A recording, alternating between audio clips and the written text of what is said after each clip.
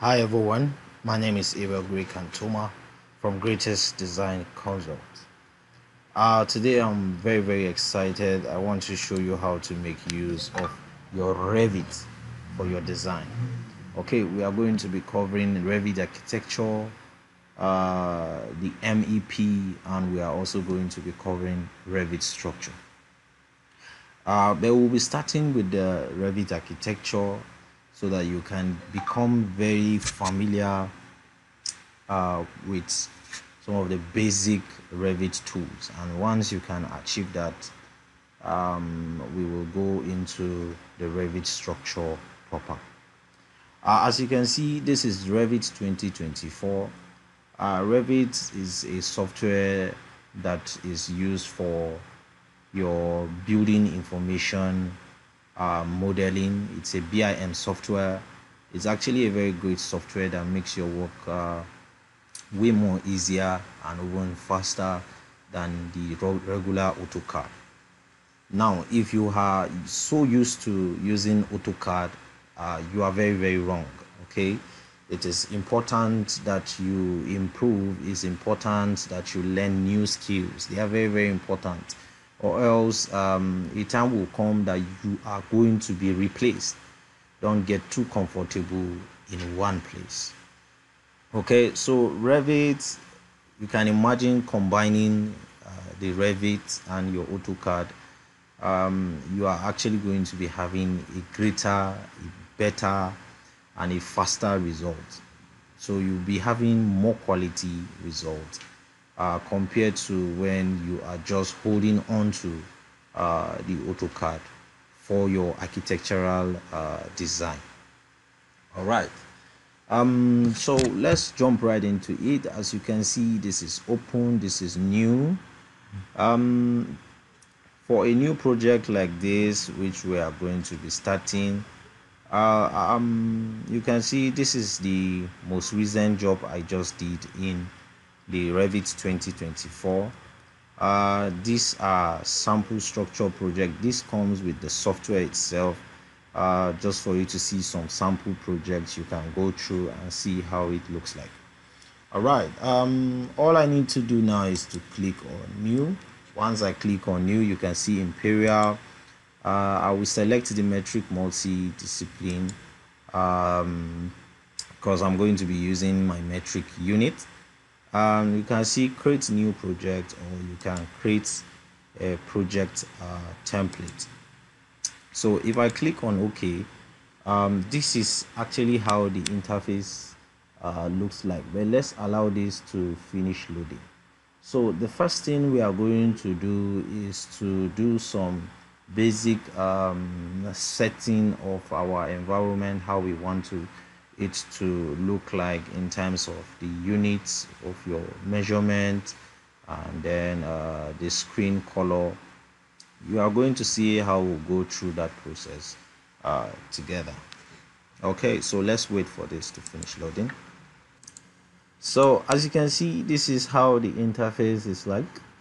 You see the architecture tab, the structure tab, for those who will be using this for your structural elements. You can see it has all the major structural elements are actually available here for you to make use of. And when you are in the architecture tab, you can see the wall, the doors, the windows. These are architectural columns, roof, ceilings, and all that. Okay, so if you have the software, you can just go through to see what I am talking about. You can see this is for structure, this is for steel, which is also part of the structure. Okay, you can see precast, you have system, you has insert.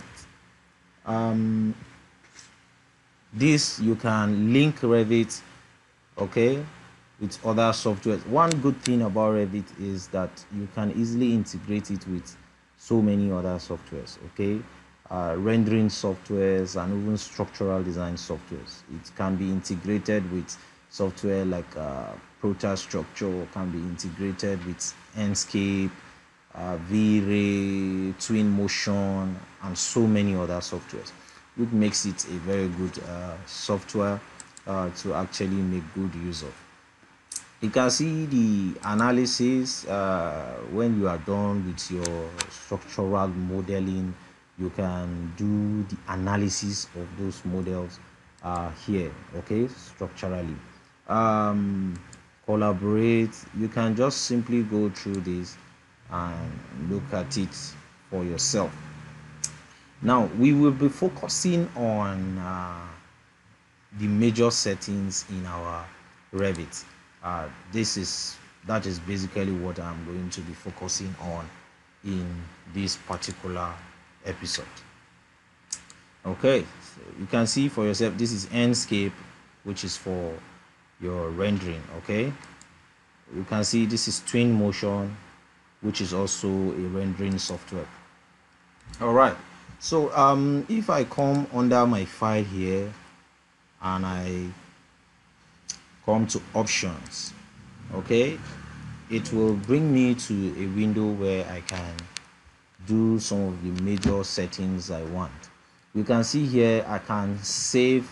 This is going to help you to save, give you a reminder to save your job after 15 minutes. You know, in a case where you find yourself where you have very unstable light, it's important that you do the settings in a way that the system can help you to, will always remind you to save your job, so that whenever there is power failure, already you know that you have been able to save your job at a reasonable level.